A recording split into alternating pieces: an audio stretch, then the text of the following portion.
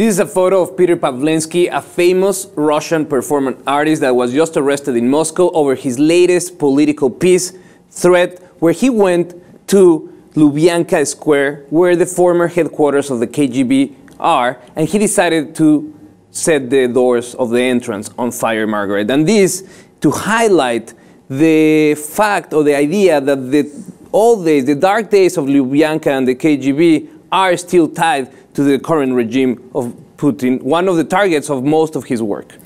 Well, the KGB has been rebranded to be the FSB now, but they're very operational. You know, this political activism, he has a history of these types of demonstrations. I know you're going to get into them, but this is a pretty gutsy move, setting the doors of the FSB on fire. I'm surprised that this activist hasn't been destroyed as of yet, or at least in prison. I mean, the fact that he's free to do these demonstrations, I'm wondering about the motivation behind that. Well, he comes from a long academic background of an artist. He went to the most important schools of art in Russia, but at the same time, like you said, he's been able to navigate the legal consequences fairly well, because in this case, he's only charged with petty hooliganism. Basically, 15 days in jail, he's going to be able to come back. In the past, he's been arrested also. He has some other very incendiary art pieces. And the first one is the time that Pussy Riot, this group that got arrested and put behind doors, he went and saw his lips on this piece called Sim, where he will protest the lack of free speech. Right. Well, the Russian feminist punk rock group Pussy Riot, they were targeted and punished pretty heavily for their activism. So it's surprising that he could set the doors of Russian security service on fire and only be charged with hooliganism. And yet, punk rock group that are feministic and outspoken, they're slapped pretty heavily. Exactly. That's an interesting disparity. It is. It is. His case is very peculiar because of that. Then, in 2013, he did the most extreme of his pieces, and that was when he decided that he will nail his scrotum to the Red Square in Russia.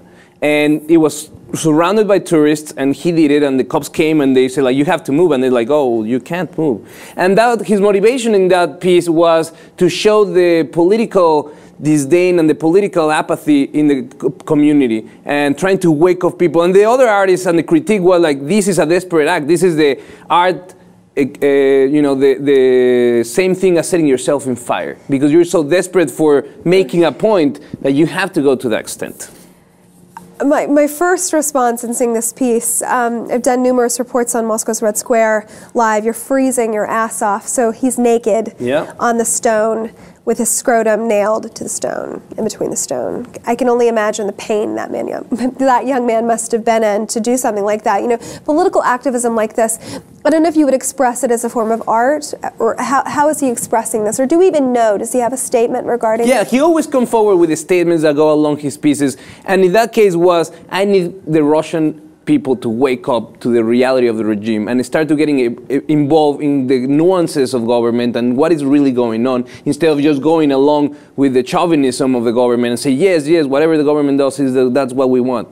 And he's trying to put that other piece that we have is Carcass, where he wrapped himself around barbed wire just to make the point, again, of how trapped we are by the laws that get imposed on us to keep us from talking. So he was...